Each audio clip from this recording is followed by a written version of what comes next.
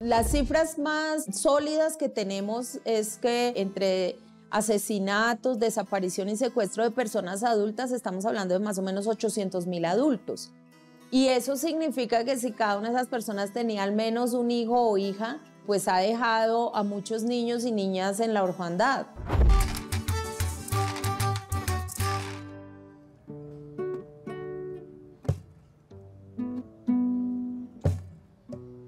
¿Para qué seguir mintiendo si no la toman en serio? Tal parece que nuestra opinión para ellos no tiene precio. La desigualdad que nos tiene presos de una supuesta verdad que tanto daño nos ha hecho. La Comisión de la Verdad comienza a través de la escucha a darse cuenta de los relatos de las niñas y niños. Y escuchando estos testimonios encontramos la inmensa cantidad de voces y de adultos que nos narraron cómo perdieron a sus padres, a sus madres, cómo crecieron sin ellas y sin ellos porque habían ido a la guerra, porque los habían desaparecido, secuestrado o asesinado. Nosotros escuchábamos los testimonios de niños que no habían nacido y su padre ya estaba secuestrado. Es decir, era víctima antes de nacer. Y no era la única situación de violencia, porque una situación de violencia desencadena otra serie de violencias. ¿Cuántas historias y cuántas vidas tuvieron que ir andando de manera autónoma en un momento de la vida donde no hay las condiciones para vivir autónoma o independientemente? Ser señalados por otros niños y niñas, ser incluso estigmatizados. En algún testimonio encontraba la niña de un militar asesinado, cómo la señalaban por ser la que no tenía padre. A eso sí le sumamos la violencia que se mantiene en los territorios. Lo somete a vivir una serie de experiencias dolorosas desde una edad en la que el centro debería ser el juego, la exploración, el cuidado, y tenían que asumir otro tipo de responsabilidades.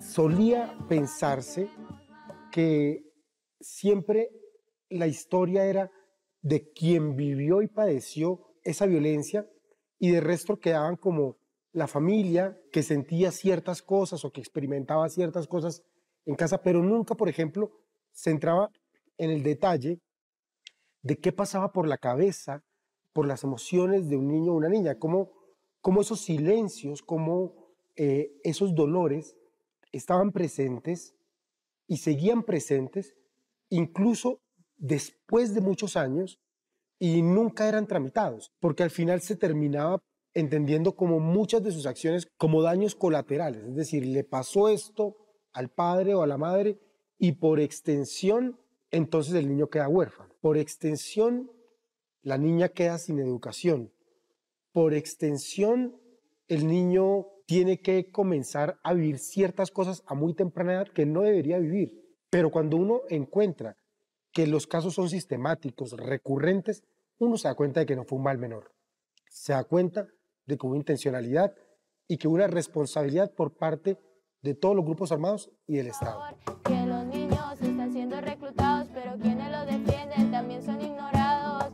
Ni a los líderes sociales han dejado porque cuando intentan hacer algo terminan asesinados.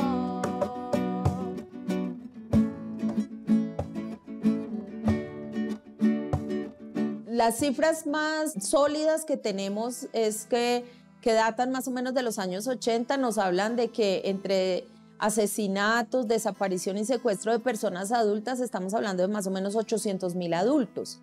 Y eso significa que si cada una de esas personas tenía al menos un hijo o hija, pues ha dejado a muchos niños y niñas en la orfandad. Si miramos los datos estadísticos del país, lo más probable es que tuviesen no solo uno, sino varios.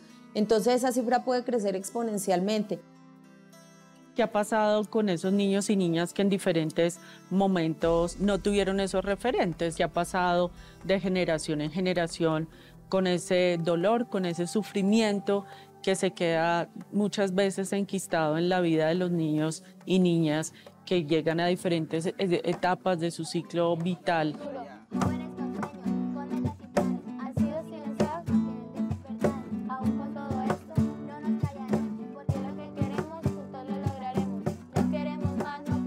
Hemos perfilado algunas recomendaciones que, por ejemplo, en relación con la orfandad, nosotros pensamos que es muy importante que el país haga un balance realmente de cuánta gente quedó huérfana en este país. Se necesita un reconocimiento de lo que ha significado para millones de niños y niñas en este país haber perdido a su papá, a su mamá o a su adulto cuidador en la guerra. Y esto no son historias aisladas, sino que hacen parte de una historia como país de lo que le ha sucedido a los niños, niñas y adolescentes. No queremos más, solo queremos la paz. Si la sociedad de verdad cierra filas en torno a la protección de los niños, niñas y adolescentes, yo creo que estamos dando un paso muy importante en materia de que cese la repetición del conflicto, de que cese la guerra y de que todos estos niños, niñas y adolescentes tengan la vida digna que se merecen.